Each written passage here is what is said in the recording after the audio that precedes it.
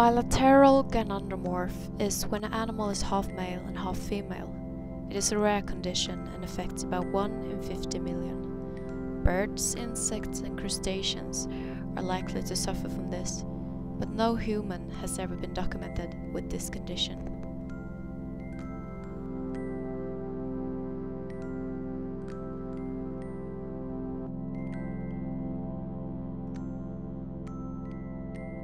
A gynandromorph is created if the sex chromosomes do not separate properly during the first division of a fertilized egg.